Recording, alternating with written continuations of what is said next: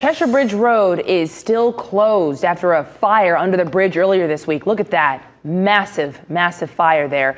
So now the road closure looks, well, we can't show you right now. We're showing you the fire, but we can tell you the road is still closed there in Northeast Atlanta. The fire battalion chief says the bridge is compromised, so that's why the bridge is closed. The cause of the fire is not known yet, but we do know that people who are experiencing homelessness are known to stay under it, and they've been known to start fires to stay warm during this time of year.